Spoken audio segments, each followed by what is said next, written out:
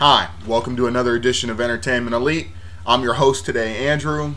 Todd's not here today, so you got just me. Today we're going to talk a little bit about the UFC welterweight division. We're going to pretty much try and cover a little bit of everything at 170.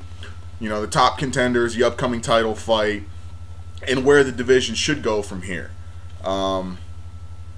Let's start off with GSP versus Nick Diaz.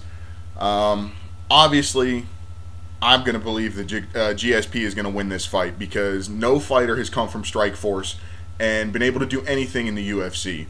Jake Shields is a prime example of that. He came in, had a split decision win over Martin Kampmann, which I'm a firm believer that Jake lost that fight, or if anything, it was a draw. And then immediately gets a title shot and gets outclassed by a one-eyed GSP. Okay? That's just a prime example. And now they're trying to say that if he beats Jake Ellenberger, that he's going to get another title shot, which I don't believe that is anywhere near where the division needs to go right now. We're going to cover that in a second. Back to Nick Diaz, GSP.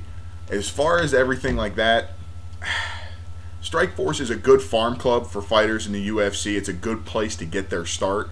I don't want to take anything away from fighters in Strikeforce, but they're not at the same level of competition as fighters in the UFC. That's why Nick Diaz left to go to Strikeforce in the first place. That's why Dan Henderson went to Strikeforce. And I will never take away what Dan Henderson has done for the sport of MMA.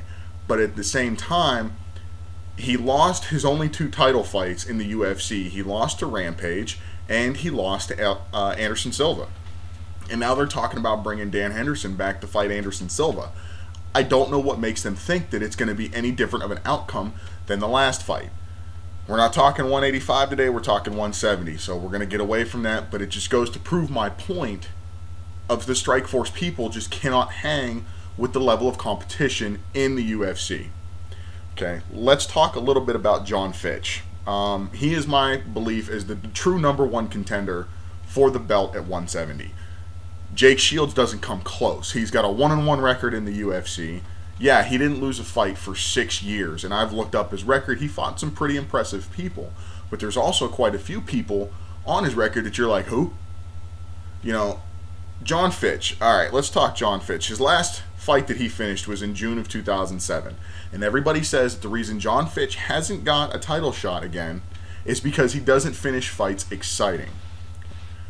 I don't know how many GSP fights you guys have watched recently, but the last fight that George St. Pierre actually finished in the middle of a round was the fight when he won the belt for the second time against Matt Serra. He finished Matt Serra with knees to the body. Okay, that was the last fight that he finished, and that was in April of 2008. Technically, it goes as a TKO, doctor stoppage, or round corner stoppage whenever he fought BJ Penn because BJ didn't come out for the 5th round. But George did not stop the fight himself. The last fight that he finished somebody by submission, TKO, or knockout was Matt Serra. And again, that was April of 2008. So I don't understand how they can sit there and say that Jon Fitch is not an exciting fighter. The man has one loss in the UFC. If you want to get technical, that is a better winning percentage than the champion at 170, George St. Pierre. George St. Pierre has 2 losses in his career, and both of them come in the UFC.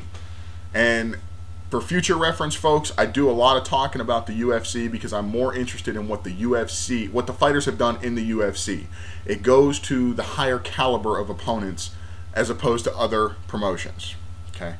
You know, you got upcoming fights at 170, and you got a lot of up-and-coming fighters at 170. You got Anthony Rumble Johnson. Rumble is going to be a great fighter, all right? You got Matt Hughes, who's, in my opinion, still in the mix. Whether or not he'll ever get there is irrelevant. He's fighting Josh Koscheck now at UFC 135. It's going to be a great wrestling match between the two of them. However, I think that Matt holds the cards to beat Josh Koscheck. I'm not saying he will. We'll talk about that when we do our UFC 135 predictions. Okay. Let's talk Jake Shields. I don't like Jake Shields. It's nothing against him as a fighter. I don't think he's done anything. Yeah, he fought in Strikeforce. Again, woo. Yeah, he just doesn't do it for me. He came in, fought Martin Kampmann to a split decision, which I'm a firm believer was a draw or a loss for Jake Shields. He immediately gets a title shot. In my opinion, the number one contendership is nowhere near Jake Shields. Jake Shields needs to prove himself before that'll ever happen, and he hasn't proved it in his 2 fights so far in the UFC, and he's not going to prove it against Jake Ellenberger. They want to prove it to me, Jake Shields versus Jon Fitch for the number one contendership. End of discussion. If Jake wins, he gets the title shot. If Jon Fitch wins, he gets the title shot. I'm sure that through the course of these shows and through everything else, you're going to realize that I'm a huge Jon Fitch fan, and so is Todd when he sits here. We're a firm believer that Jon Fitch is the number 2 welterweight in the world, no questions, hands down, and the true holder to the gate key of the title shot at 170. If you want a title shot, you need to go through Jon Fitch. Until that happens, nobody is going to be a true contender at 170, and that's my personal opinion. And again, I'm not trying to take anything away from the other fighters at 170. There's a lot of talented fighters. There's BJ Penn, who's going to fight Carlos Condit, and that's going to be a great fight. There's Rumble's got a fight coming up October 1st. Matt Hughes is fighting. You got Josh Koscheck. All of these people are legitimate threats at 170. But again, Jon Fitch is where it all lies to me. Jon Fitch is the one that needs to get the title shot. Jake Shields, he's a great fighter, and as far as the GSP fight goes, everybody talked about his jiu-jitsu game. Jake Shields' jiu-jitsu game.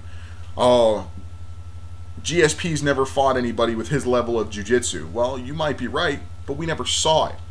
Jake, you're a wrestler. Why did you not try to take him down?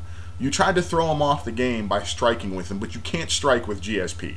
At 170, he's one of the most elite strikers, if not the most elite striker at that weight class. The only one that would rival him, and it's nowhere near that caliber yet, in my opinion, is going to be Rumble. Anthony Rumble Johnson has killer strikes, but he hasn't fought the level of competition that GSP has. So he's not on the same level yet, but it's where he's headed. Okay, you've got all these people at 170. I don't understand why they think Jake Shields is going to be the one to dethrone GSP, because it's not going to happen. In my personal opinion, Jon Fitch isn't even going to be able to beat GSP, but he stands the biggest chance because he's done nothing but get better since their title fight. That was his last loss and his only loss in the UFC, and that was in August of 2008.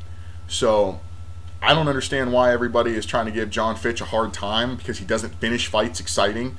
Well, he finishes fights, and he finishes them convincingly. He is the winner, hands down, no questions asked. So that's what I got today on UFC welterweights. Go ahead, leave me your comments. You can follow me on Twitter at ENTElite1. Follow me on Facebook, EntertainmentElite1 at hotmail.com. Come on, guys, I need the subscribers. I look forward to hearing from all of you.